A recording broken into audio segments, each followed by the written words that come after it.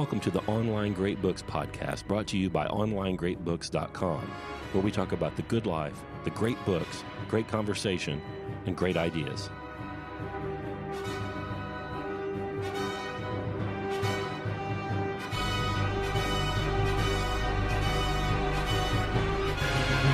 Hi, I'm Scott Hambrick. I'm Karl Shute. Hey, and today we're going to talk about Sir Gawain and the Green Knight, author unknown. I had a copy of it when I was in high school, I think, because I just bought everything that had Tolkien on it. I'm not sure I got to the end, so this might be the first time I got to the end. It was the first time I had gotten to the end of the thing, which doesn't mean it was hard to get through. It just means I've been distracted. Well, it's a little hard to get into because it is a poem, so let's set it up for you. And as always, we are not going to worry that neither of us are experts in Middle English poetry. Nope. But we're going to talk about it anyway. And I think you should too, dear listener, not be afraid to engage in works of art and productions just because you're not an expert. All this stuff is much too important to leave to experts because it's aimed at you and you should be thinking about it. So it was not a hit. It was lost for a while. It is at the same time as Canterbury Tales. And you've probably heard of Canterbury Tales. You might even have read it. My daughter just acted in a play based on it. What part did she play? Oh, what did she play? She's going to be mad that I can't remember. Please say not the wife of Bath. She was not the wife of Bath. Oh, thank gosh. So that one was a hit, and that one has changed language. You can read that one pretty much already. Most of the words you'll get. If you looked at the original of Sir Gawain and the Green Knight, you probably couldn't read it. And the style of poetry has changed. So modern, well, I don't know. Nobody writes modern poetry except the rappers. But you ain't wrong. Well, I remember reading somewhere that the number of people writing poetry is rapidly reaching the number of people reading poetry. You know, who really reads poetry anymore? I only read it when you make me. Thanks for that, though, by the way. So it's a little bit different kind of poetry. The usual English poetry is rhythmic and it rhymes. So rough winds do shake the darling buds of May. That's Shakespeare, and that's in iambic pentameter. So and then there'll be rhymes at the end lines, and he'll end his scenes with a rhyming couplet. So people are familiar with that. That's what you think of when you do a poem. Roses are red, violets are blue. You look like a monkey and smell like one too. This is the way English poetry has gone since Shakespeare, since Chaucer. Whoever wrote this poem, it ain't that. It's alliterative. The fronts of the words rhyme, not the back. Or maybe not even rhyme. Maybe they just all start with L sounds in a particular line or something like that. Yeah, I meant by rhyme that they have the similar sound at the beginning. So it's a different kind of a poetry. It was not a hit. This is from a different region of England. Yeah. Chaucer is a London, Southlands kind of guy. And whoever wrote Gawain and the Green Knight is in the Midlands or even north of that. And it's in a little bit of a different dialect and kind of didn't win the language war. Right. Yeah. The English we speak is probably more, it's related to both, right? But it's more related to the English of Chaucer than the English of our unknown author here. So that probably hurt its popularity. Yeah, and I was thinking, as I was reading through this last few days, it was my Christmas reading, when you take one of these lost bits of literature that really hasn't been part of the conversation, why is there interest? Why would you want to read it? Are you asking me that? I'm asking you, and I'm asking me. Okay. It's an older form. It's old. I like old stuff. Mm-hmm. This is one of the earliest and most popular of the Arthurian legends. So even though maybe this one was lost and wasn't part of the great conversation, I think that the whole Arthur mythology is part of our English conversation. So this is a big piece of that, I think. I'm very interested in our language being English, and this is a big part of that. I did not read the Tolkien translation, Karl. I thought I had that one. I didn't read that. There were 2 or 3 words on every page, and this is a translation. This isn't the Middle English. There were 2 or 3 words on every page that I didn't know. So I think this gives me a better understanding of English, a better understanding of English history, and doggone it, it's fun, and it's only 24 pages long. What do you got to lose? You don't have anything to lose. I was thinking about it. It's a form of poetry, a form of speaking that works in the language. It's an alternate way. It still works. It still has power. When you give your speech in front of your people at your business, you could use alliterative verse and they wouldn't know it and they'd be moved by it and you'd be sneaking it in because they wouldn't recognize it. If you read Lord of the Rings, Theoden talks this way. When he gives his big speeches, like before they do the great charge down the hill, it is this kind of speech. Mm-hmm. I think I told you last week, Neil Stephenson had wrote a time travel book, and some, either Vikings or Anglo-Saxons, managed to steal the time travel device, and they make it to modern times. And, of course, they're amazed by the wealth of the world, and they find a Walmart. Yuck. And the wealthy Walmart, they, with weapons wielded, they go in and they sack the Walmart. And he describes it in this kind of poetry. And it works and it's delightful. I loved it. I listened to the Audible book on it. I think I went back and listened to it a few times, just that section. So it's a pattern of language that still works, even if it lost the lottery. Yeah. So it's cool for that reason. Is it going to go make it into the canon, Karl? Oh, I don't know. Such decisions are beyond me. I'm not sure it's of that magnitude. I don't think so. But it's pretty fun. It's fun. It's 24 pages, and I don't think it makes it into the canon. But we need to keep this one around, right? We need to keep this one around. I don't know. Mine was about 100. Mine was about 90 pages. You must have had a really small type. Yeah, I did. Yeah, I have the Tolkien translation in a green covered book because it's the Green Knight. It's also cool because it gives you some insight into what people in the 14th century wanted to hear, what their poetic imagination was, what their ideals were. A guy at the gym came in and was watching, he told me that he had been watching Charlie's Angels. And the original one, right, with Farrah Fawcett and Hal. Well, that would give you a glimpse of what the late 70s were like. What did people value? Maybe they didn't live like that, but this is what they wanted life to be like. Yep. So you can get that from Gawain and the Green Knight. Yeah, it's worth your time. Take a look at it. Should we take a look at it? Yeah. So the mine starts. It gives you kind of an epic beginning. When the siege and the assault had ceased at Troy, and the fortress fell in flames to firebrand and ashes, the traitor who the contrivance of treason there fashioned was tried for his treachery, the most true upon the earth. And then it goes on to talk about where the English people came from. But it starts with Troy. Yep. And by the way, Tolkien holds that alliteration together, right? You hear him. Trains of treason was tried for his treachery, the truest on earth. Yeah. Who committed the treason in Troy? Why did they fight the war? I thought he was talking about Paris. No, Aeneas does, right? What treason does Aeneas do? I thought it was Paris. Antenor and Aeneas handed over the city, right? They opened the gates. I'm not sure that Aeneas did it. I thought it made sense with the rest of the story if this is Paris. Well, who is it that opens the gate and lets the horse in? Is it Antenor? Oh, shoot. From the Aeneid, it's... Well, Aeneas is there and doesn't notice. Laocoon, the priest says, please don't do this. This is from the Aeneid. The priest says, don't do this, and then the snakes come and kill him and his kids. But that wasn't... The way Virgil tells it, it wasn't treason. It was just... a mistake. Hey, look at this great big horse.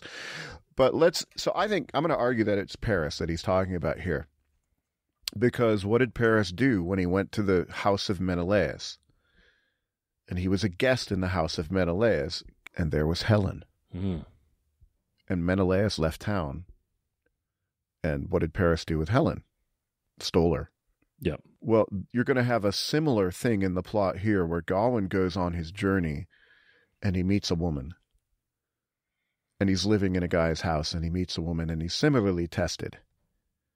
And you could see whether Gawain makes it out. It's an interesting test. He doesn't do very many tests of arms in this story, so it's interesting. It's like a. I used to read Tales of King Arthur when I was a kid. I think it was Howard Pyle. I had that edition. Yeah. The hero would go on a journey and would have to do battle or solve a puzzle or find a MacGuffin somewhere. And Gawain, well, we'll talk about the story in a little bit, but he mostly doesn't do feats of strength in this story. He's just tried over and over and over. Yeah. So should we lay out the story? Who is the Green Knight? It's King Arthur's court. It's Christmas time. Well, before that, though, Carl. Oh. Our author, whoever our author is, makes a claim that England is a direct descendant of Troy. Yeah. Which is pretty cool. I hope that's true. Well, Joseph of Arimathea is supposed to have gone there. So it also has links there. That's why the Holy Grail got there. I hope all that's true. I like that a lot. So they're having a party. It's Christmastide, which for them would be from December 25th to January 7th, because they do it the old way. And they're all there in the hall at Camelot around the table, the round table, supping and sharing mirth with each other and making merriment and courteous conversation. And some guy, a green knight, a giant person, atop a horse, rides his horse right into the dining hall and says, I hear you all say you're badasses. I think not. And who's in charge here? And everybody's quiet. And then finally Arthur says, that'll be me. He says, well, I'd like to play a game. I'm not here to cause you any harm, but I would like to play a game. I'll let you hit me one time here, and then a year and a day from now, I'll return the blow. And Arthur says, well, game on. You can't come here to my house and treat me in such a way, so I'll do that. Gawain, his nephew, says, no, king, please let me do that. Because he's big, and he's scary, and he's all green. His hair is green, his skin is green, his horse is green, his armor is green, and he's a scary dude. And Arthur says, okay, Gawain, you do it. So the guy takes a knee, the Green Knight takes a knee, bows his head. Gawain takes the Danish axe which I thought was interesting, that the knight brought with him, and lops his head off. And the knight picks his head, stands up, blood shooting out of his neck hole, and picks up his head, points the head at Gawain and Arthur, and says, well met, catch you guys at the Green Chapel in a year. Don't be late. And leaves.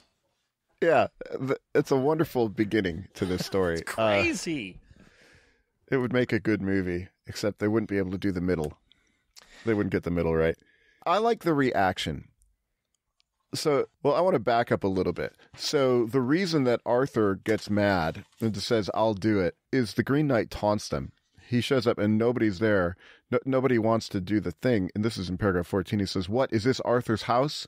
The rumor of which runs through realms unnumbered? Where now is your haughtiness and your high conquest, your fierceness and fell mood, your fine boasting? So he laughs at them. None of you will play the game. And that's when Arthur gets up and does it. But then Gawain says, let me. After he walks out carrying his head, this is the end of my paragraph 20. The king and Sir Gawain at the green man laugh and smile. Yet to men had appeared 'twas plain a marvel beyond denial. So each poetic unit has a rhyming thing at the end. But they are laughing. I wrote there, I wouldn't have laughed.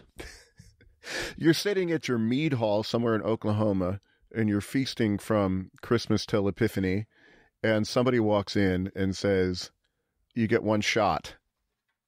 You know, and so you take your shot, and there he is. You think he's dead, but he walks up. He gets up. It says, see you in a year and a day. You wouldn't say, well, there's a sight. Well, I wrote here, Karl, that we had all fell on him and whipped his ass. It wouldn't have been like, oh, okay, you've come here and broke up our party, and one of us is going to play the game that you brought to our house, this absurd thing.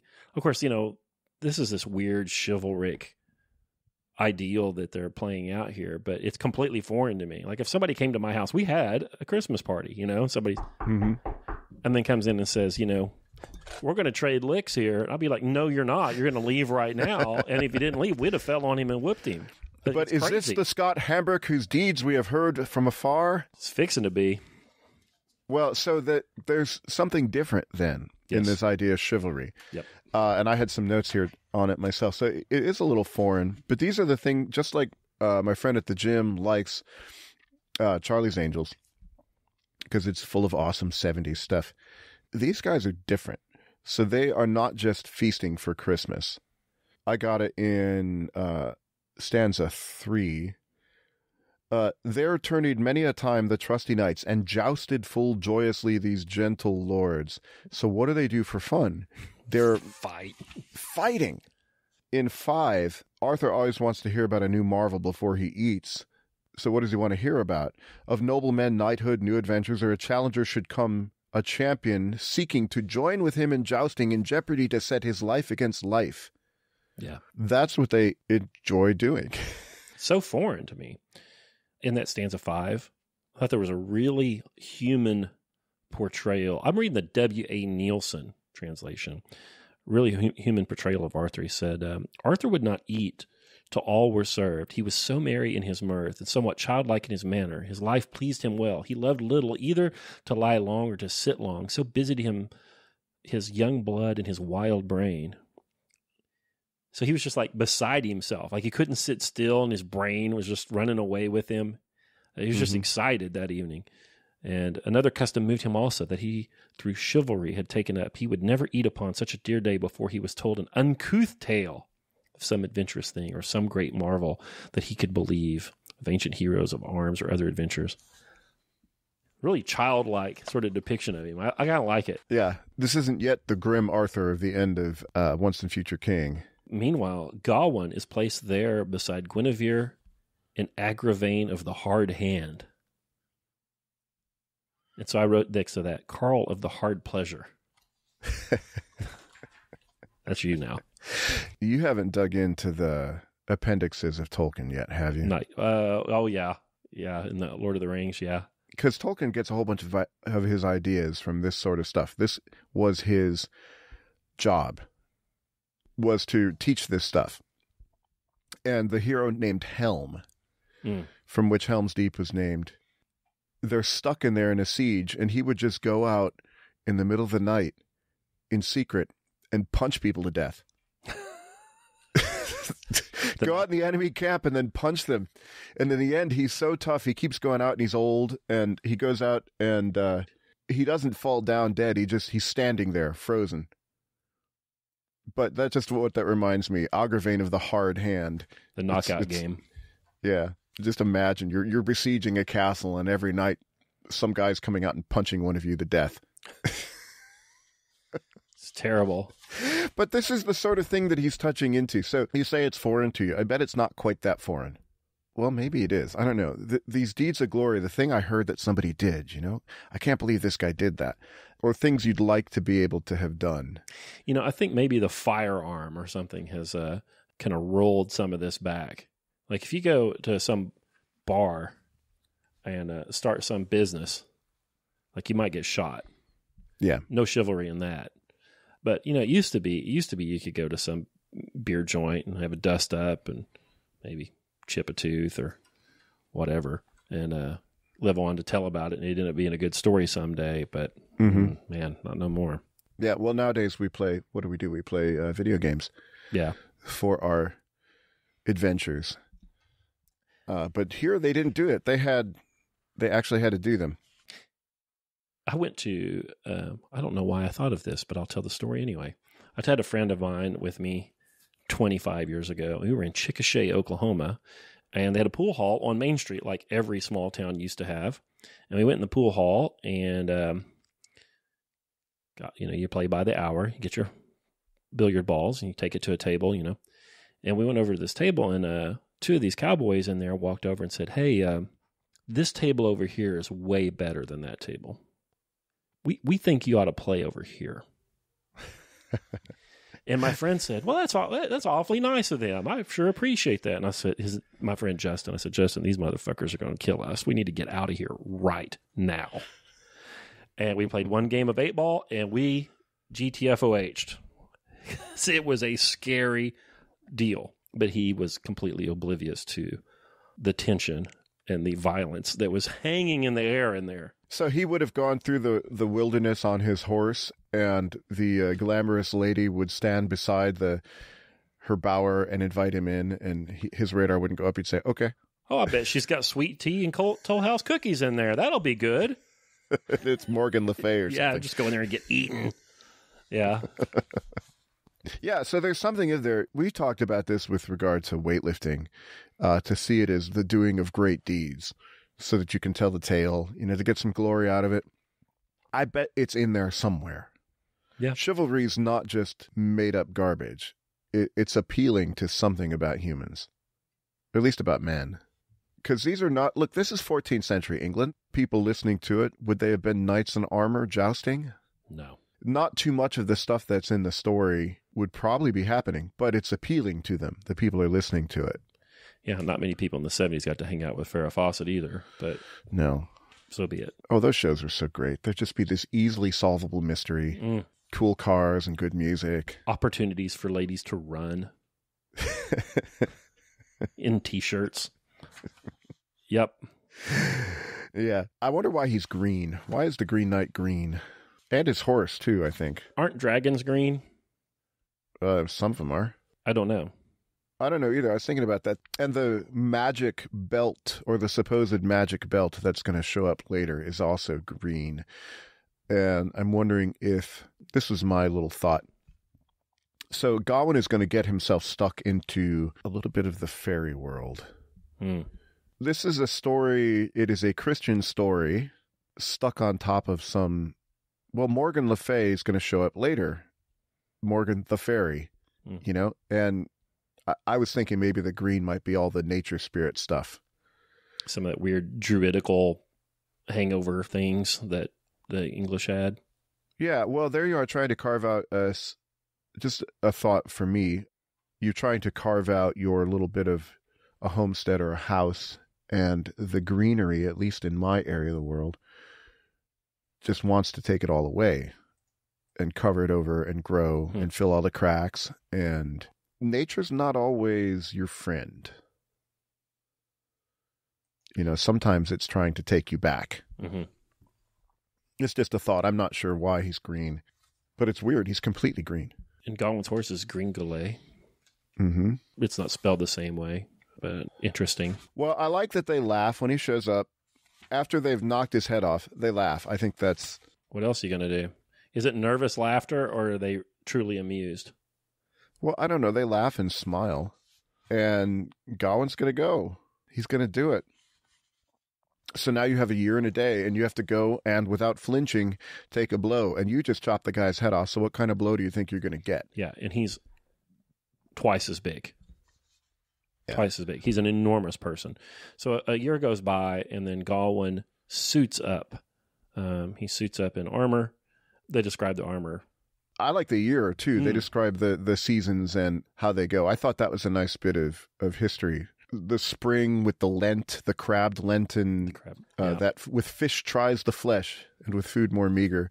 And then summer comes, and there's summer breezes, and then you have the joys of the harvest. It was a nice little description of what the seasons would be to these people, because your whole life is ordered around them.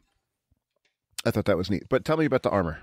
Well, they describe there in Fit 2. He talks about the brave man stepped thereupon. He steps up on this most beautiful carpet from Toulouse, by the way. What do you call your helpers if you're a knight? I don't know. Squire. Yeah. They dress him. They dress him. They describe his greaves, just every single piece and how they tie it onto his body, his gloves of plate, and all this goodly gear that is gilded in gold. Gold spurs, well fastened, and a sure brand girt about, and a lot of G's in there. They just describe all of it, his helmet and everything. I love it. And of course the horse has armor as well, and describe his saddle and the ribbons in the horse's mane and gold fringes everywhere. So you get a description of what their gear would have been like. Yeah. And they use a bunch of French loan words in there. They didn't really have native English words for that high-tech stuff. It's so high-tech. And the guy's putting on a stealth fighter, right? Like, who has Yes. this stuff? Who has this stuff? Not very many. Not very many, but he's got it. Yeah, and then he goes to church. And then he goes to church. After he gets all his armor on. They describe many fives. Did you see that in paragraph 7? Many fives. He has 5 wits, 5 fingers. They talk about the 5 wounds of Christ, the 5 joys of, I think, Mary. And then Gawain has 5 virtues. Mm-hmm. And then on his armor is a 5-pointed star. Yeah.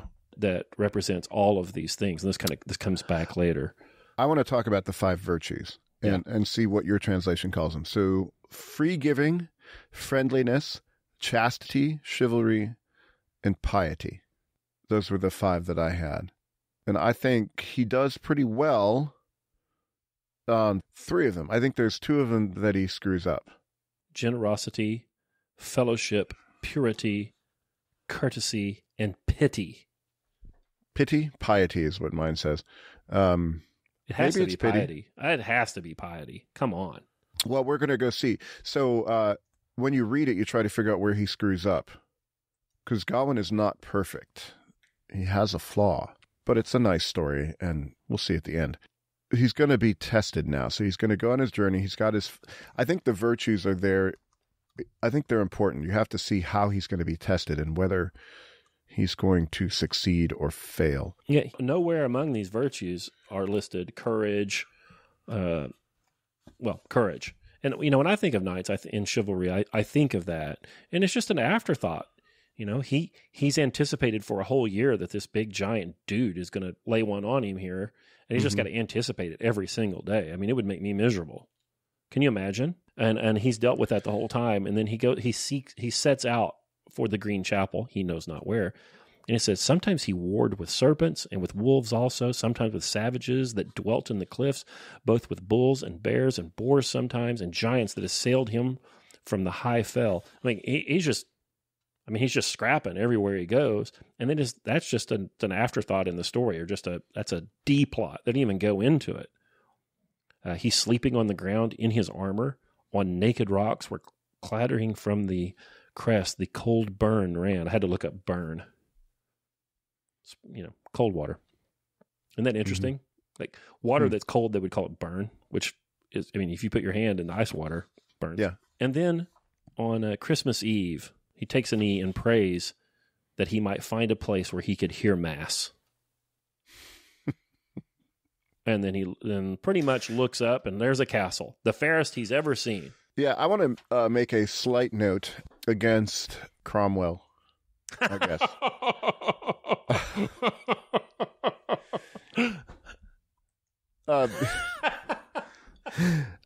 This might be weeds that we don't want to get into, but the people for whom Gawain the Green Knight is written are pretty darn Catholic in the 14th century.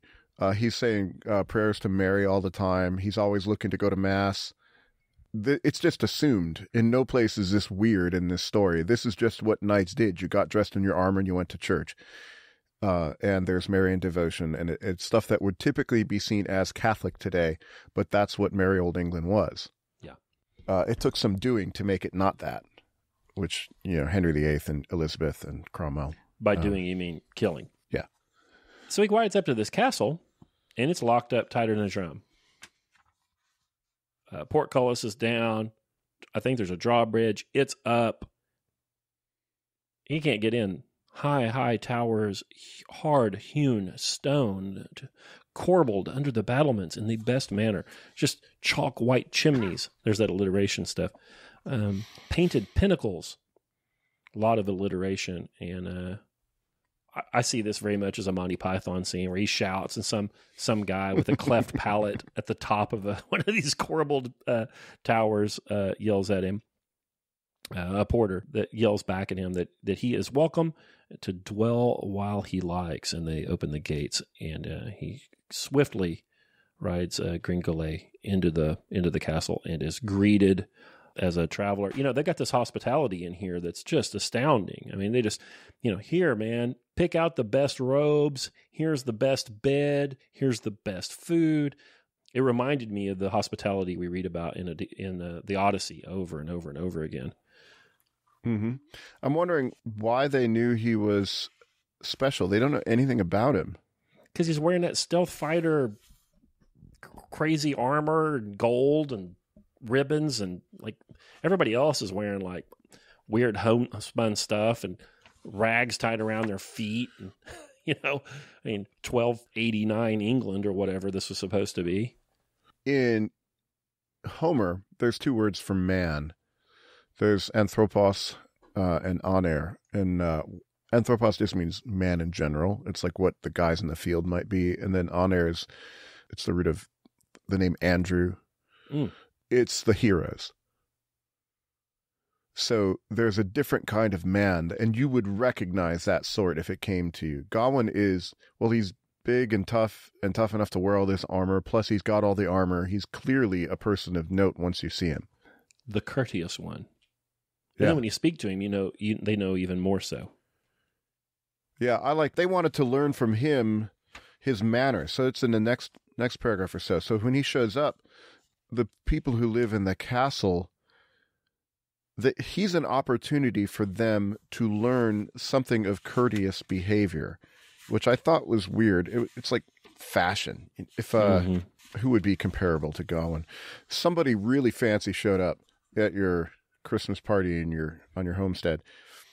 Now fairly shall we mark the fine points of manners and the perfect expressions of polished converse. How speech is well spent will be expounded unasked, since we have found here this fine father of breeding. They want to check him out and see, how do the civilized people act? Right. Well, courtesy would be courtesy. We say courtesy, but it would be the manner of court, right? Mm-hmm. Which would be somebody who, if you were a member of court, you were somebody who was in presence of royalty and the king and the ruling family of the country. And to understand and know courtesy would be to mean you were you were privy to some stuff. Mm-hmm. It's not just please and thank you and yes, sir, no, sir, yes, ma'am, no, ma'am. It's something more than that at this time, I think. Yeah, I was thinking also, this is a poem for the Midlands. You're out there in the rural areas. I'm thinking from the standpoint of the listener, mm-hmm. the person hearing the poem. You might have this thought, how do civilized people act? How do the fancy people act? What are they doing in New York and Paris and London? You're making a face now, and you've kind of reacted against that, but there's people that do that. I mean, what's an Instagram influencer? You learn how to act from these people. We don't know where Camelot was, right? But when they talk about court at that time, were they thinking Winchester? Where was the seat of England at that time? In the 14th century? Yeah. It wasn't London. Well, no, maybe it was. The Tower has been there for a long time. Who is king in the 14th century? Oh my gosh, here we go. This makes for good podcast as we look up the history of England. Right. Yeah, so I like that they wanted to learn his manners. So this guy welcomes him into the castle. Gawain gazed at the good man and greeted him kindly, and he thought bold and big was the baron of the castle, very large and long in his life at the prime. Bold and bright was his beard, and all beaver-hued, stern, strong in his stance upon stalwart legs. His face fell as fire, and frank in his speech. So, we don't get the lord of the castle's name. He welcomes him in. Gawain doesn't know his name. Come on in, share my stuff. It'll be fine. Be fine. This is weird. This is like, hey, guys, that pool table over there, that's a good one. Right. Dude, I was spooked. I was like, these big old square-headed guys are going to kill us. We got to get out of here. It's the end of the House of the Plantagenets. It's the beginning of the House of York. It's Edward I, Edward II, Richard of Bordeaux.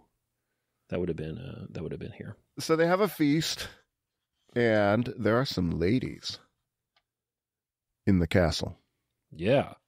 He's met almost right away by two ladies. An older, he says it's an ugly lady.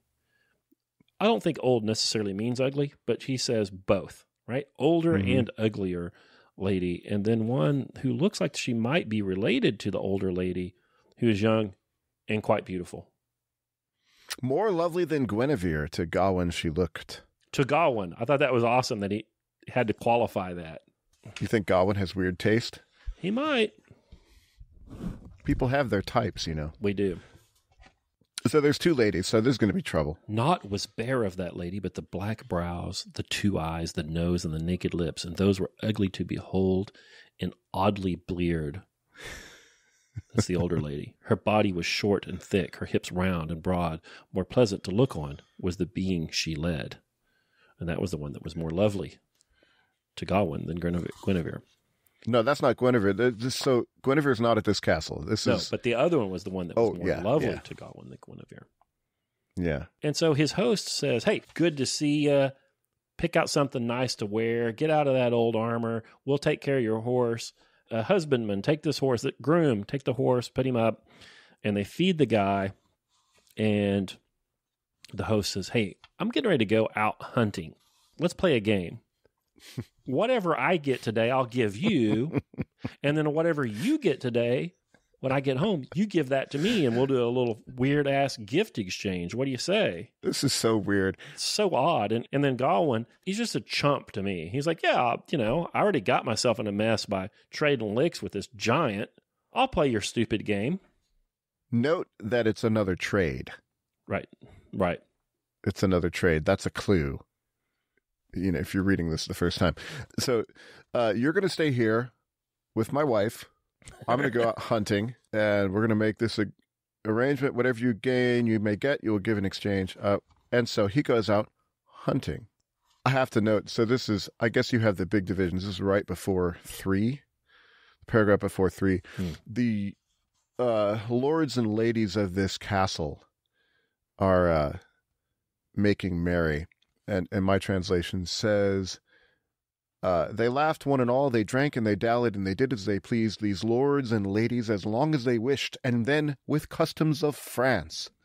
And many courtly phrases they stood in debate, soft words bandied, and lovingly they kissed their leave-taking. Is this the first French kiss in literature? I thought the same thing. Probably. It's like these people in the Midlands in England, and they're thinking France is his place. It's like Hollywood, where who knows what they do in France. They have all that style, and I wonder if it had that connotation of, well, they're real pretty, but a little bit off. Draw me like you do your French ladies. So they do that. They go to bed. And the next morning, the lord of the house, we don't know who it is, he gets up, hears mass, every day, all day, ate a sop hastily, and then was away quickly with his bugle to the field, and he and his hunters deer hunt all day long. Yeah. All day long. Meanwhile, Gawain's laying around in bed. These guys are up and gone, man. And Gawain's laying around in bed. The lord's wife sneaks into his room. Gawain is awake, though. He knows she's there. And she sits on the edge of the bed. He makes the sign of the cross before he gets up. I thought that was interesting. There's this pretty lady coming into his bedroom. Wouldn't you? I hope so. She says, ye are a careless sleeper when one can enter thus. But he was awake. He knew, and he didn't say anything. The author calls him Gawain the Blithe. Gawain doesn't want to upset this pushy dame. She's his hostess, and that's my impression, that he doesn't want to really upset her. He doesn't want to reject her. He doesn't want to be ugly, but he's threatened and on full alert. Mm-hmm. Well, she says, to my body will you welcome be, of delight to take your fill, for need constraineth me to serve you, and I will. Imagining Mae West saying those lines. Whatever you want, Gawain, you can have it. Well, how does he get out of this? This is in good faith. A great privilege, it seems to me, though I be not now he that ye speak of, to reach such reverence as you rehearse here. I'm a man unworthy, I know well. By God, I should be glad if it seemed good to you to do what I might, in speech or in service to enhance your worship. That's pretty slippery. I'm unworthy. I'm not worthy. And he doesn't take it head on either. He doesn't really acknowledge what she's offered there. She says, in my translation, she says, "Ye are welcome to my person to do whatever you wish." He kind of ducks under that. But later on, he says that he is her servant, though. Yeah, so his response is, "I'm not worthy, and I'll do anything you want. I'll be your servant." It says, he fenced with her featly, ever flawless in manner. So this is combat. Yeah. With words. He is parrying as she thrusts. Right? Right. You couldn't defend her. She's a lady of the castle. This would be like going to a Christmas party at your place of employment where you're not the boss.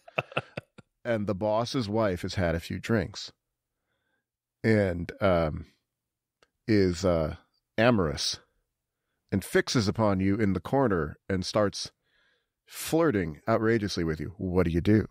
I'm not worthy. You have to dodge. You shouldn't do anything, first of all, but you can't do anything because it puts you in a real bad situation. Gawain is up to the task. So he is doing these deeds. We didn't get to hear about him fighting with the ogres on his way here. This is way scarier. This is the fight. This is more dangerous. I think she says this to herself. The author says, "mused the lady." So I kind of think this was an aside or her internal dialogue. She says, "Though I were the fairest of women," mused the lady, "little love would he show because of the danger that he seeks without reproach. The blow that may slay him must needs be undergone." She's rationalizing, I think, that he won't do anything with me because he has this bigger fish to fry with the duel that's coming. Mm-hmm. Now, I don't think he's told anybody about that, but she already knows. Uh-oh. How does she know? I don't know. Stay tuned. They go back and forth a little bit, and then she asks for a kiss, and they exchange, I think, what might be a courteous kiss. I don't think it was a... It wasn't in the French style? No, I don't think so. I don't think it was lewd and lascivious. And then the author says, they courteously entrust each other to Christ. What does that mean? What I wrote after that was like, worst date ever. Yeah. What does that mean? Which, no, that would be a fine date. But I'm saying, like, the way we think of it is, you go on the date and you're hoping, like, this is what guys are thinking. They're hoping... They actually want to get the kiss, and he doesn't want it, and then they pray together afterwards. It's such... Good job, Gawain. You're doing really well, but it's contrary to what people would think that they'd want to do. He's killing that ladywood. Later, they describe all of the deer that they slew, which were many, and they describe in great detail how they would field dress these deer. Which I just love these details, like the details about the armor, the details about butchering the deer, about butchering this wild boar later on. I love that detail because it's a little slice of life you get in here. Have you gone hunting? Have you ever done this sort of thing? I have. Yeah, I was thinking how to place all this stuff, all the detail that you get in stories like this. In the past, I have read some Tom Clancy. Lately, I've read a lot more Larry Correa, Monster Hunter stuff. It's good fun, but a large portion of those books is telling you about the firearms that are going to be used to fight the monsters. Mm-hmm. And you perk up a little bit as he's describing, the Colt 45 with the pearl handle or whatever, and you get all the details of the hardware. It's cool for me. And in Tom Clancy, you'd get, and this is a Stinger X1 missile or whatever. I can't even remember. Right. I don't know if that's a missile, but you're very interested in the ways that, like in The Hunt for the Red October, learning how the submarine works, learning how the sonar battle takes place. All of the technical details are themselves interesting. Yeah. So what I was expecting to see, around here you kill the deer and you and your buddies like fist fight to see who has to do what we call the a-hole detail. Like you don't want to cut the bowel. You don't want to contaminate the meat. Right. And so he talks about them like cutting this deer up and they tied off the windpipe.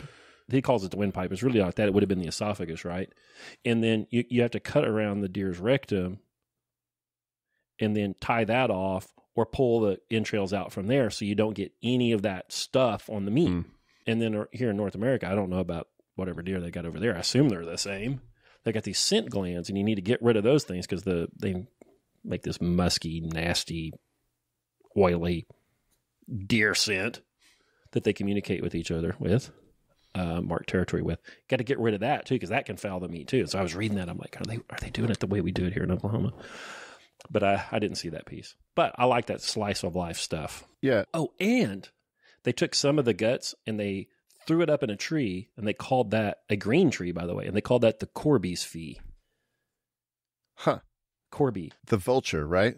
Corvids are like ravens and crows. So I just assumed it was like, that's for the crow. Why would you have to pay them a fee? You know, my grandpa used to, when he planted corn, he'd plant one for the mold, one for him, and one for the crow on each hill. Huh. I wonder if they might have done it so that the birds stay away while they're doing the butchery. Yeah, maybe. Yeah, I like that. That's interesting. Well, then he goes back to the castle, and it's time for the exchange. He's like, hey, Gawain, look at all this deer meat. You got all this venison here. Here's the fattest, best cut here from the ribs. Here you go. What do you have for me? And Gawain throws his arms about his fair neck and kisses him as courteously as he knew how. He says, there, take you there, my merchandise. I have one no more, though I should have given it up willingly, even if we're greater. And he's like, and then the host says, hey, where'd you get that? He's like, that wasn't part of the deal, Bubba. All you get's the kiss. No stories. And then he goes out and hunts again. Second verse, same as the first. He heads out with his retinue, his hangers-on, his crew, his posse, and they scare up a boar who kills a number of the dogs and is fearsome. The master of the house actually wades off into a creek or river and does battle with the boar and kills him. They clean the boar just like they did the deer and bring him in. Meanwhile, Gawain's laying in bed. Mm-hmm. Now, hold on. Maybe you can explain this better. Isn't a boar just a pig? Why are they so scary? I don't know. But we've got some wild hogs around here, and there's something, they're all feral hogs. Like, I don't think we have I don't know, somebody will correct me on this. I don't think we have like a North American wild hog. They're all feral. Like, so somebody's New Hampshire white, whatever, got out, and they get weird. They grow tusks. They get, we have the Arkansas Razorback, right? They get really aggressive when they're feral and they're allowed to breed without the direction of the farmer. I don't know, man. They get super aggressive. Over there, they probably have a native animal that I'm not aware of. But over here, they're bad news. Like, and they'll run around in packs. They have big problems with feral pigs in Texas, destroying crops and things like that. But over here, I was always told you see them, you just get up a tree, unless you have a sidearm. I've heard that if you spear them, they'll just keep running up the spear. Yeah. And you chop your guts out with the tusk. So if a boar spear would have I believe that's what's referenced here, the boar spear would have the crossbars on it. So you could keep your distance. Yeah, so the boar can't get at you. Gawain needs one of those. For the lady? Yeah. We wouldn't call it a lady spear, though. We would call it something different. To keep the lady at her distance? Right. Courteously. Yeah, they're scary. I was always told, if you see one of those around here, you get up a tree. But while they're messing with this hog, Gawain's laying in bed, and she comes in here. Actually, she doesn't knock. She just sneaks in and sits on the edge of the bed, and they have this clever repartee. But he refuses to speak of love with her, and she gives him another kiss, and they part yet again. Mm-hmm. Meanwhile, the Lord returns, jests loudly, says, look at this hog I killed. Want some ham? And he says, what do you have for me? And he lays another kiss on him. Another smacker. So weird. They do it again. This time it's a fox hunt. He comes back with a fox pelt. This time Gawain gives him 3 kisses. He kisses him thrice. Yeah, I want to go back to the second one just for a moment, as he's just given 3 kisses to the Lord of the Castle. So weird. Maybe kiss means some kind of embrace, but maybe it just means a kiss. It's funnier that way. They've got that sort of European kiss on the cheek thing, hit this side, that side. We've seen it. Oh yeah. So I got in my long and torturous academic career, I got a degree from the University of Balamand in Lebanon. It was a correspondence thing. And I had to go up and get my diploma at the end. An Orthodox priest from Syria is handing them out. Mm. He's kissing everybody. In the Syrian way? Yeah. And it's the like you go back and forth 3 times. I don't know how to do it. I'm worried I'm going to go the wrong direction. My heart rate was up. I didn't want to do it wrong. I didn't want to be rude. Well, if he goes left and you go right, you guys are going to meet in the middle, and it's right on the mouth. Right. Right. I was doing a lot of thinking, trying to suss out that situation. I think I managed it. Yeah, so maybe that's what they mean, but I think it's funnier if it's an actual modern day kiss. Yeah. I think that's funny. But in the second temptation, she tells him, wherever favor is found, defer not to claim them. That becomes all the care for courteous manners. You may not be refused. You are stout enough to constrain one by strength, if you like, if any were so ill-bred as to answer you nay. In other words, she's like, you can have whatever's being offered, and even if I didn't say yes, you could take it. She's offering him to take her by force, which is interesting. And he says, you graciously speak, but force finds no favor among the folk where I dwell. So he's not going to do it. They don't do force in Camelot. Maybe you do that up here or wherever this place is, but not in Camelot. You could tie me up, if you wanted to. And he's like, nope, we don't do that. The author says, great was the peril between them. Ooh. Yes. She's trying real hard. She's trying different techniques to break him. Well, they talk about love here. She says, ye deserve blame if ye love not her who is so near you. Of all creatures in the world, most wounded in heart, unless indeed ye have a sweetheart, a dearer being, that pleases you better, and ye have plighted faith so firmly to that gentle one that ye care not to loosen it.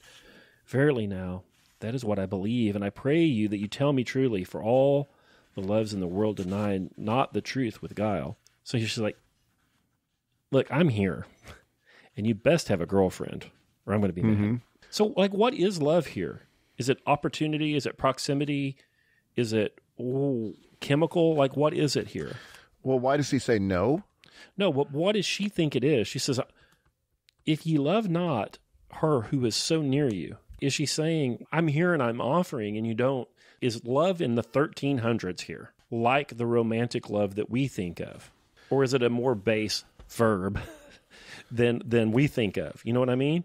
Mm-hmm. She's not asking him to pledge his heart in his undying fidelity. That's not what she's asking for. Mm-mm. I would like to know more about what the differences in supposed love, I'm making the air quotes, were then versus what we think of post Byron. It's his fault. She's trying to tempt him physically. I think that's it. I mean, the description of her appearance, of her in my paragraph 69, she's very dressed up. Her noble face and her neck all naked were laid, her breast bare in front and at the back also. She's in his bedroom. With a low-cut gown, and it's plunging in the back as well. Yeah. Piping hot. Yeah, I think this is physical. I don't know, what do the lords and ladies do when they're not out hunting? They sup and make merriment. In the French way. Yeah, so she comes in there and she's got her best stuff on. She's looking good. And she says, why don't you want me? You better have a girlfriend. He says, by St. John, I have none and none will I have. She says, that is the worst of all. Kiss me now, comely, and I shall go hence. I can only mourn in the world as a maid that loved much. And little kiss there. And she says, okay, listen, take this ring. Take it from me. He says, no, I don't need that. It's too rich. Wouldn't be right. And so she takes off what they call a girdle. I think it's just a sash. I think it's a fabric belt. They call it a girdle in here. She says, here's this green silk sash. Take this. He wasn't interested. He's like, no. Well, there's danger here right away, okay? Because if he takes a gift from her, he has to give it to the lord of the castle.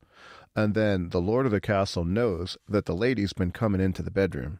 Right. He has to protect her honor. He doesn't have anything to give back to her, but if he takes anything, if he's going to be honest, he has to give it to the lord of the castle when he comes back. Yep. He doesn't want to besmirch her honor. He doesn't want to put her in a bad spot. But she says, hey, by the way, if you wear this, nobody can hurt you. That's like a +2 armor class on your armor class. Nerd. Yeah, and he says, now you're talking my language because I got to go bust knuckles with this dude here in a little while. I'll take it. I'm awaiting your translation of Gawain and the Green Knight. Yeah. You like that? It needs more alliteration, though. Right. Bust knuckles. I'll have to work on that. So he takes it. Then the Lord of the Manor comes back and says, here's this fox fur from our hunt today. What do you have? And he gives him 3 kisses, but he withholds the green silk girdle or sash. The girdle of protection, we will call it, Karl. Right. And so he does not tell the truth. And so if we go back to those virtues, I guess this is piety? I don't know. I'm trying to figure out where you would do lying because he's not telling the truth. He's not holding, maybe chivalry. He's not doing, courteously, you make a deal.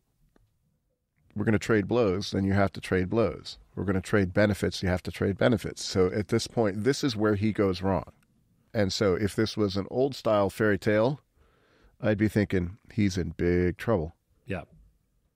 Is this not an old style fairy tale? Is this a new style fairy tale? It's a newfangled fairy tale because it's got a spoiler. It has a happy ending. If this was a Greek tragedy, this is the moment where you know Gawain is doomed. This is like Agamemnon sacrificing Iphigenia, and you know eventually he's going to come back and get, spoiler, killed by his wife. Right. So this is the moment, but, well, we'll see what happens, but it's not a Greek tragedy. In your translation, does Tolkien call the fox Reynard? Yes. I like that. I looked that up. Did you go look that up? I'd heard it before that foxes are called by that name. Yeah, it's like a proper name. Like it'd be like Clarabelle the cow, Reynard the fox. I thought that was interesting. Did you ever hear that song, What Does the Fox Say? Yes. What does Reynard say? The poor fox. But before, this is interesting, before the Lord of the Manor and Gawain exchange gifts, Gawain does confession. Yep. Isn't that interesting? It is, except that he's still holding on to this thing. So has it been a good confession? Yep. He might be in trouble for his immortal soul. This is what they believed in merry old England. His piety is not complete right now. Right. Yeah, so they exchange their gifts, and then just before, in the last paragraph, just before Fit the Fourth, the author changes to first person. Did you catch that?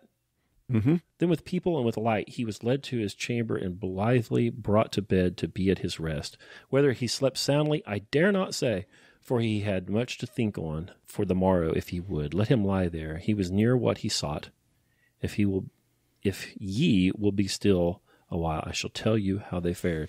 There are like 3 sentences there in first person. Yeah. It just kind of broke the fourth wall. I wonder if the poet's there and he's, what's his name? Barry Fitzgerald from The Quiet Man or something. That I'd tell you a tale, but me throat is parched. You know, I wonder if the bard would pause there. This is when you pay up. Right. Get to the money shot here at the end. Yeah. Payoff. I mean, we could leave it here, or in the greatest movie ever made, The Princess Bride. That's a big claim. We'll get to that on a future show. When the grandfather says, I guess this story's too much for you. You've become very excited. We'll stop. No. Maybe that's part of good storytelling. You got to have the moment. Well, here, I've set everything up. Are you ready to go? Do you want the conclusion? Beg for it. So he has a night of fitful sleep, wakes up in the morning. He gets all cleaned up, puts his clothes on. And by the way, they brought his armor to him, which had been rusty. He had been sleeping outside. And it said that the mail and plate was brightly polished, and the rings of his rich byrnie had been rocked from the rust. So I had to look that up, and apparently they would like plunge your chainmail in a barrel of sand over and over and over again to like polish it and get all the rust and stuff off of it. And so that's what that had meant. So somebody had really worked hard to clean up all of his armor and put it back in first class order. Brought Gringolet, the huge and strong war horse, out, and the proud horse in his splendid condition longed for spurring, and his coat was in immaculate order, and he had been well cared for as well. Can I give some more trivia? Please.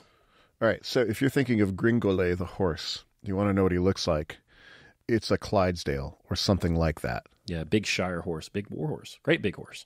Yeah, that's why they have those big horses. Those huge horses that you see, those were for the knights. So if you want to know what that's like, you imagine, that's one of the things of history I'd like to go see, maybe, is what a genuine cavalry charge of mounted knights would be. It was the weapon of mass destruction of the Middle Ages. Okay, there was a scene in Game of Thrones that was like this when the Knights of the Vale show up and just crush everybody. In the Crusades, you've got these people from the West showing up in the middle of the desert and not finding water and everything. But still, when they managed to do the cavalry charge, nobody could withstand them. Blitzkrieg. Huge horse, armor, lance pointed straight at you. It's neat. You know, if you've ever played horseshoes, I have. You'll notice that the horseshoe that you play with is like novelty size.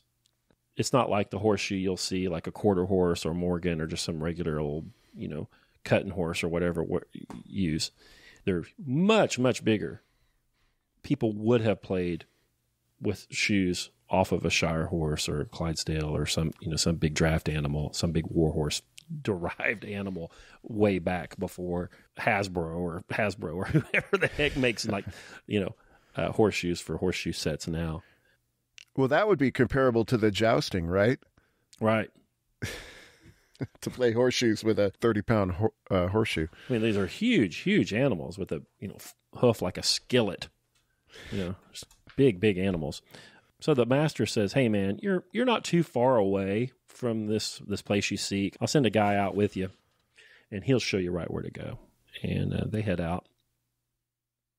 They come to a creek, and the guy says, "Over there is where you're headed, but I don't think you should go." All kinds of people have gone over there. None of them have come back. He's killed this kind of person and that kind of person, everybody. So listen, don't go, and I won't tell a soul you didn't go. I'll keep your secret. That's another test. Gramercy, quoth Gawain. And sternly he added, "Well worth thee, man, who wishes my good, and I well believe thou wouldst loyally conceal me. But if thou kept promise never so faithfully, and I gave up here, sought for fear to fly, as you advise, I were a knight coward, I could not be excused." I sought for fear to fly. That's a good line. Mm-hmm. And he says, "I'm going on." And the other guy says, "Mary," as in Mother Mary, "best of luck, Bubba." And he leaves. I don't have the best of luck, Bubba. That's in there. It's in there. It's in the original. But that's alliterative. You see, that's the way you should do it. Bubba. Yeah. Yeah. Yeah, so there's poetry. This is ancient magic of the English language that you could recover. Yeah. So he comes up on this hill. He comes upon a smooth hill, and it's grassy. It has a little hollow. It's kind of, I envision like a dark opening in it. He comes up to a hobbit hole, doesn't he? Yep. Well, or a barrow. Yeah. Like the Barrow Wights from the beginning. There's a whole lot of Lord of the Rings in here. Yeah, I think so. That's what I saw there. And he says, "Gosh, I expected to see more, but I reckon this is the Green Chapel." Again, some more elvish stuff, right? Mm-hmm. The Green Chapel's a hole in the ground. Yeah, where would elves hold church? Probably right there. Yeah.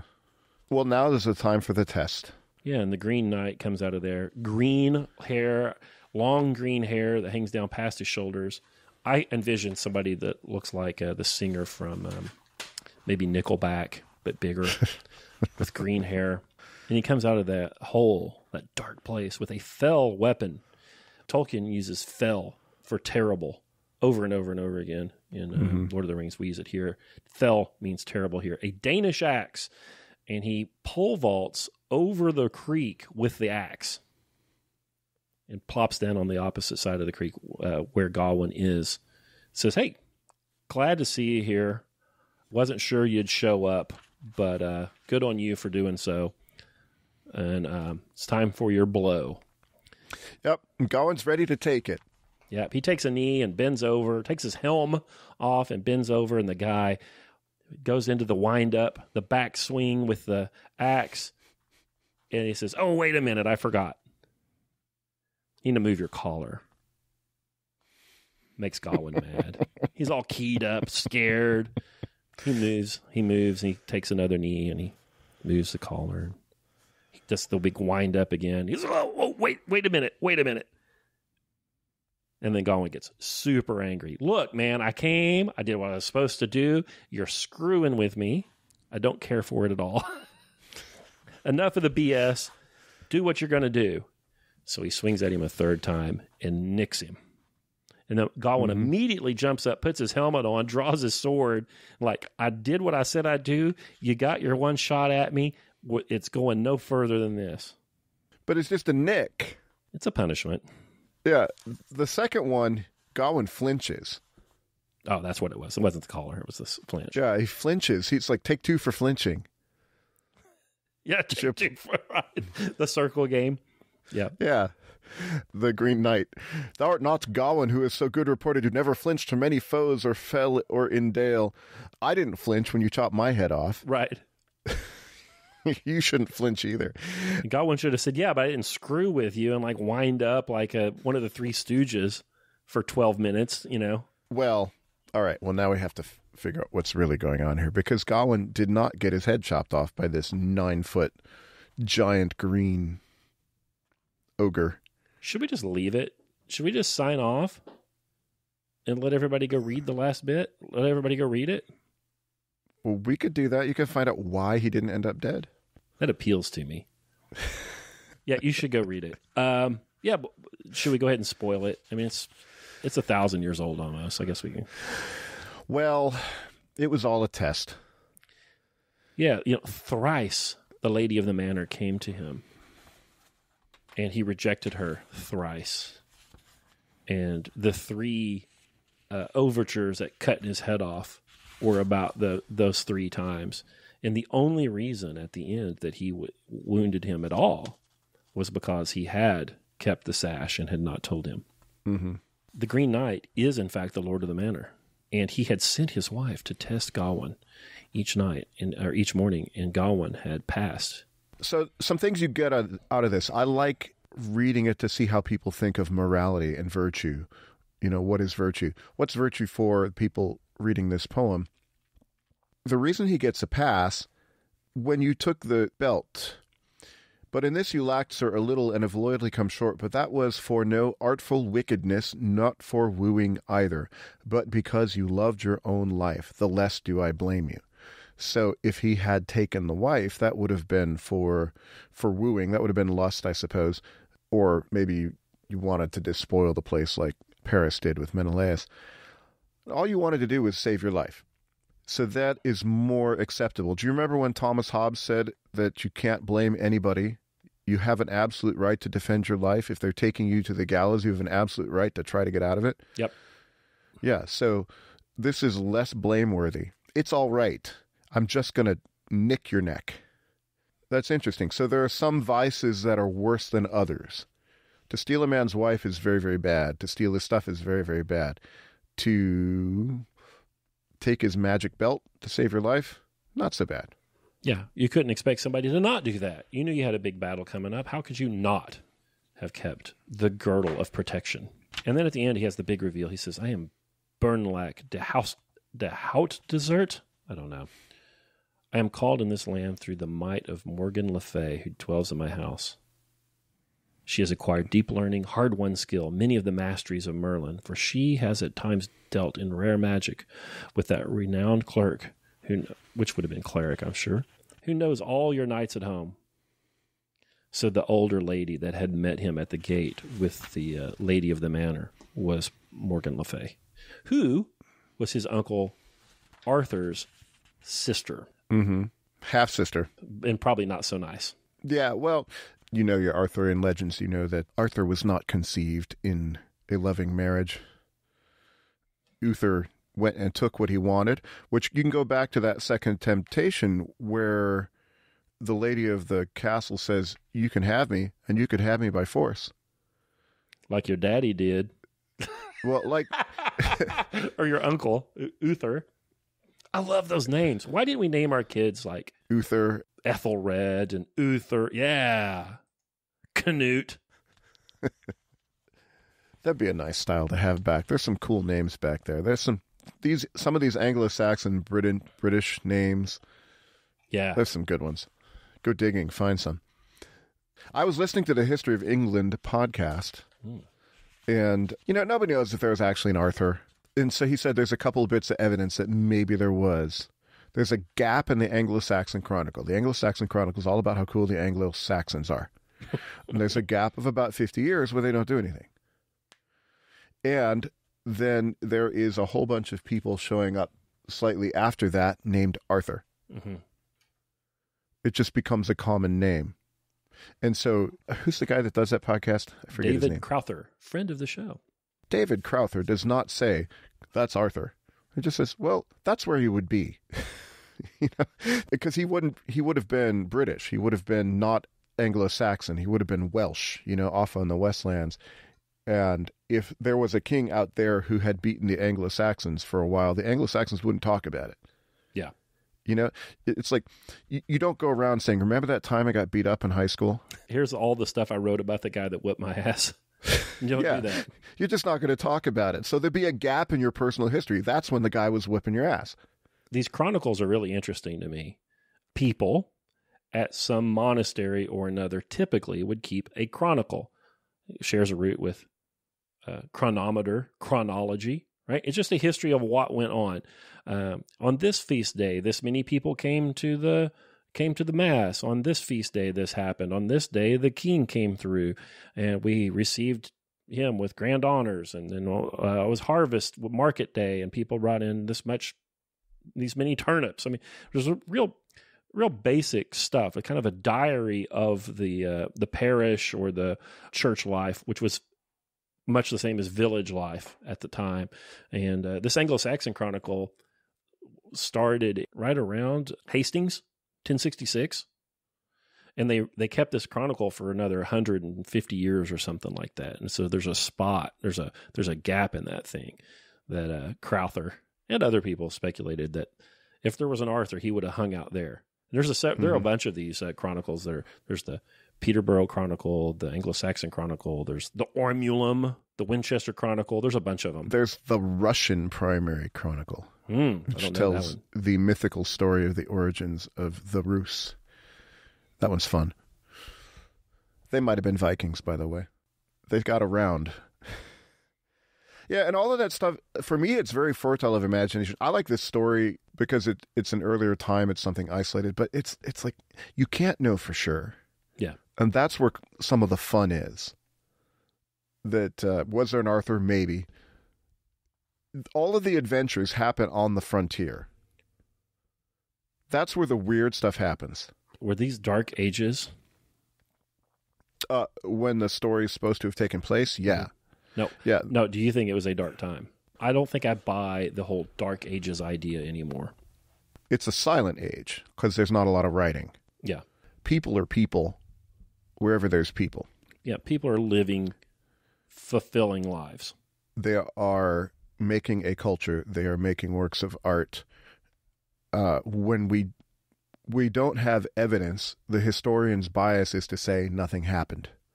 Mm-hmm. Just like that gap in the Anglo-Saxon Chronicle, that means nothing happened. No, that might mean there was Arthur. You just didn't record it. And if we don't see the artwork, let's say your culture, all of its artwork is carved in wood. And you live in a wet area, Well, 500 years from now or 1,000 years from now, are we going to know any of your stuff? Maybe a couple of pieces left in a peat bog, but the rest is going to be gone. Yeah. And where there have been some hoards that have been uncovered in England. There's been some of this of the Mycenaeans in Greece. I think they just got another one just recently. Everybody knows about the Egyptian stuff, so our bias is to say, well, Egyptians were cultured and nobody else was. Well, just because we have their stuff because it's in a desert. Right, just because it's arid. Yeah, But Sutton Hoo, I think, is one that Crowther talks about. And you can look these up on the internet and see these people made really cool stuff. So to call it dark, well, no, there were people living their lives and the sun came up on them too. They just didn't necessarily write it down, or they didn't live in a city. I think that we have a historiography that is very government and military centric. We typically tend to tell the story of history in terms of big battles and in terms of Greece, or in terms of Athens, Sparta, Rome, Prussia, Holy Roman Empire, whatever. And when there's no giant government to point to or no huge military events, the historians traditionally haven't had a lot to say about that period. And I think maybe it was a very peaceful time.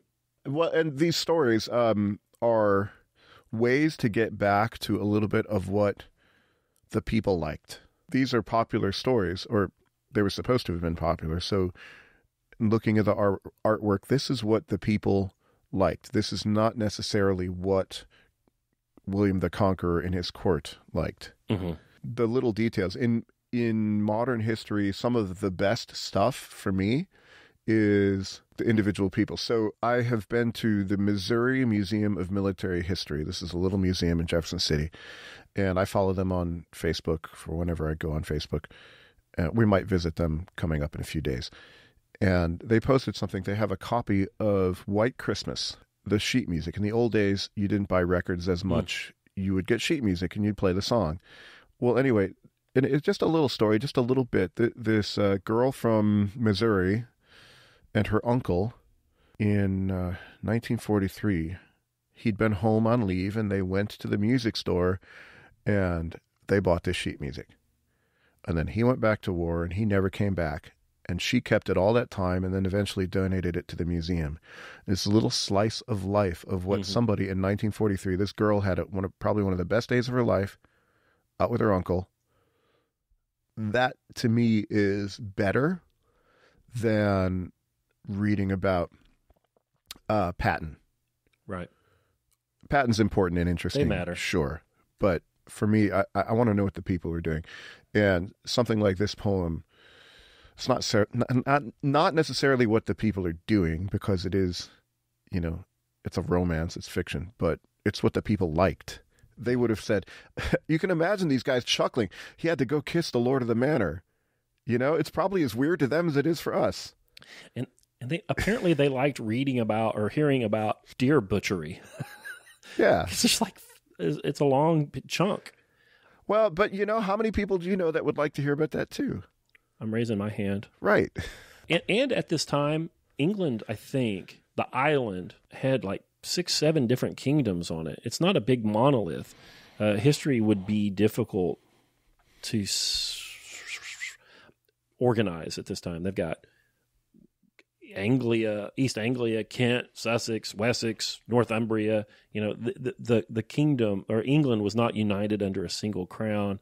It's just a confusing time, and historians, I think, have had a hard time creating a unifying story about history at that time. And so they just throw their hands up and say Dark Ages. But I don't buy it. I don't buy it. Well, Dark Ages is also a little bit of a political statement, too. Yeah. Because if you call yourself the Enlightenment, then what was before you had to be somehow dark. The endarkenment. Yep. That's a good term. Yes. The endarkenment. That's what we call the postmodern era. And by we, I mean me. Add it to the Hambrick lexicon. Yes, the endarkenment. Yeah, so it's worth your time. I don't think it's one of the books you absolutely have to read, but it's better than HBO. It's worth more of your time than that is. Yeah, it's fun. And we've exhaustively covered the story. I don't know how much commentary we made on it, but don't think that you've read it. Like, go read it. It's not that terribly long. It's worth doing. Hey, at the end of mine, by the way, Carl, there's a little Latin here at the tail end of mine. I don't think it's Latin. I couldn't figure it out. Did yours translate it? No, it says Hony. I don't know these words. Qui? Qui is who. Mal is like the root for evil, or I don't know. I don't know what that means. Karl has Latin and he doesn't know, so it's nonsense. It's probably 14th century French. Oh, I bet it is. I don't know, 21st century French. I aggressively have not learned how to pronounce French, all these names. When I get to them, like Agravain, Dumort, Maine, or whatever his name is, I'm pronouncing them like Illinois people do. I like that. Gringolet. There's Sir Gawain and the Green Knight. Go read that thing. It's on archive.org all over the place. It's worth reading. It's a short one. It'd be worth reading to your kids, I think. I think it's that good. Go read that one.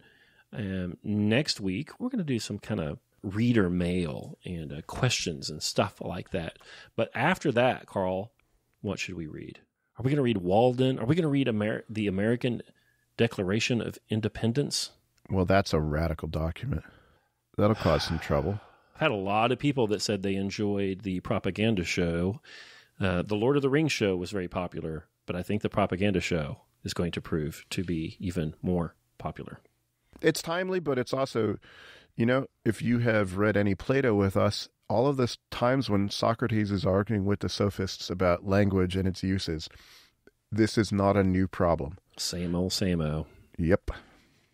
Got to watch out. Words are like weapons. Who are you going to point them at? What are you trying to do with them? It's a big deal. There is another Online Great Books podcast. Enrollment may be open right now.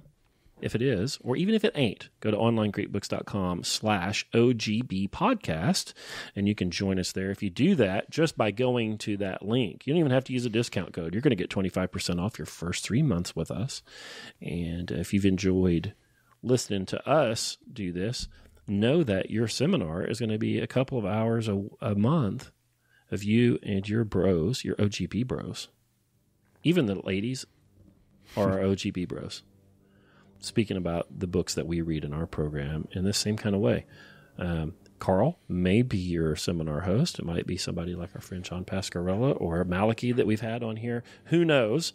But we'll help you guys hash through these things. Probably do a better job than you and I do on here. This is more of a breeze shooting session, isn't it? What is this that we do? It's breeze shooting. Well, I don't know. I hope they surpass us. It's like I say to my kids, I hope you get smarter than me, but you're not yet. Yeah, this is infotainment, right? This is infotainment that we do, perhaps. And the seminar is a little headier than that. I think people do a better job of sticking to the text and talking about the big ideas in there than maybe we do. But join us up there, onlinegreatbooks.com/OGB podcast. And when you do that, you help us know that the show is working and that it's worth us continuing to do. Meanwhile, thank you for everybody that does listen. And I think this will be the first show of the 2020 year. So I hope you guys have a merry and fruitful 2020 year as we attempt to turn back the endarkening. Yes. The end.